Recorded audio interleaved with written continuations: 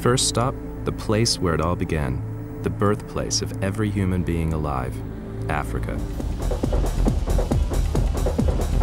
The Kalahari Desert, Namibia. I'm here to find an extraordinary ancient tribe of people, the San Bushmen. Our research shows that their distant relatives left Africa and set in motion the family tree of mankind. From them stemmed every color, creed, and nationality alive today. 50,000 years on, I hear their numbers are dwindling fast. Soon they could be gone entirely. I'm arriving not a moment too soon. Hello? How are you?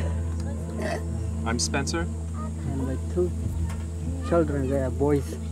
This is my wife. Amazing. The first thing I noticed was their incredible language. They speak with clicks and other sounds totally alien to me. And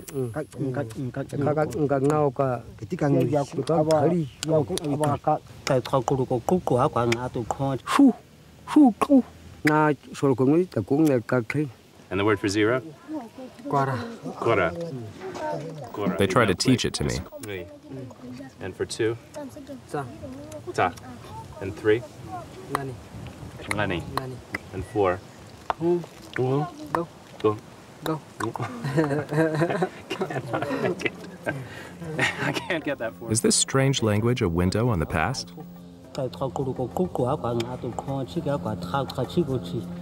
Did our ancestors speak like them?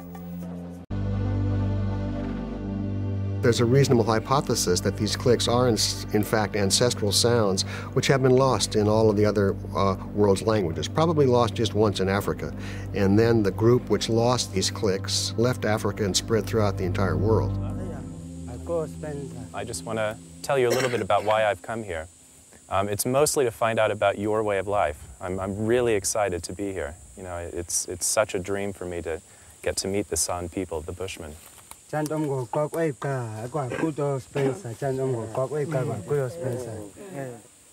a way, you carry a secret in your blood, and you can think about it like a family tree. I explained the tree was just like the family that we all belong to. My family line is one of the small fractured branches at the very top, while theirs is the oldest on Earth, the biggest branch at the base of the trunk. I get the feeling I'm not explaining this at all well, but they're way too polite to say so. This is really quite embarrassing. So it's a great privilege for me to come and meet my distant relatives and the people who give us a glimpse of all of our ancestors. So in one sense, we're all Khoisan. We're all San people. It's just that my skin is slightly redder.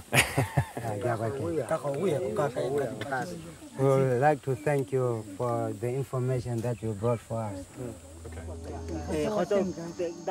50,000 years ago, Click was a new and complex language. There'd been nothing like it before. But there were other innovations too. They showed me this. It's a spear tip finely crafted from bone. It might not seem like much today, but when our ancestors started using it, it was the last word in technology. The smart missile of its day.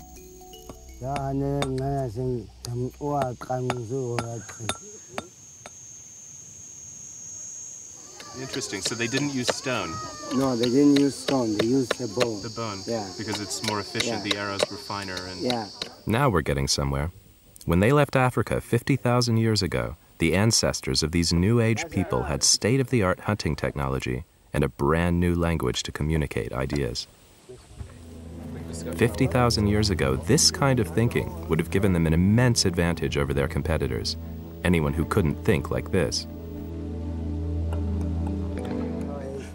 If you look on the edge of the track over here, it's got a very, very sharp edge. Yeah.